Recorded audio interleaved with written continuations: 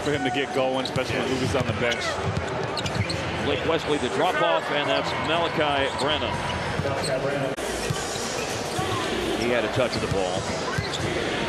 Now here's Wembanyama, and he kind of lost the ball and is still able to kind of bat it up. Oh, that was beautiful. In and out for Malaki Branham. Loose ball foul on the positioning for the rebound called on the Mavs. For three, Malaki Branham.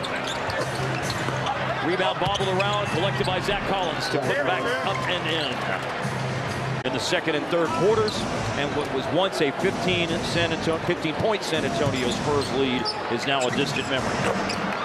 A Malaki Branham three is good, 29% on his three. Wemby slings it outside.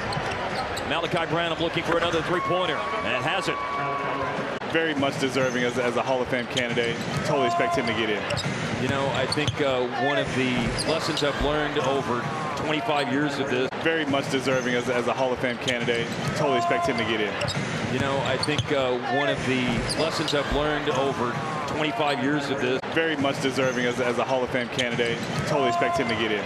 You know, I think one of the lessons I've learned over 25 years of this, even against Wemby. Absolutely loved Vince Carter, the dude. And Devin's talking about him as a teammate. But, you know, when you're in media, there's certain guys like Devin was an amazing guy to deal with when you're in the... Look at it, but there's only one thing you can control, man. Yeah. Well, I mean, I'll put it to you this way. I'm already going, okay, Phoenix, first... 0 for 18 on threes over the last 8 games now. Where does that rank on names you love to say in a game? Sandro Mamukelashvili? Oh, my God. That's a good one, man. Because I could just say Sandro. Skin and I, Devin, we just had a lot of, like... I got it. I mean, if you did any sort of... The brain waves, that's an EEG, right, when they analyze your... Branham's had a nice game for San Antonio off the bench with that three-point play that he just completed. Blake Wesley from the corner.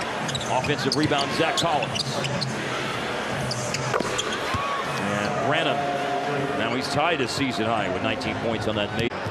Next time Dallas and San Antonio will cross paths will be down at Frostbank Center in San Antonio on March 19th.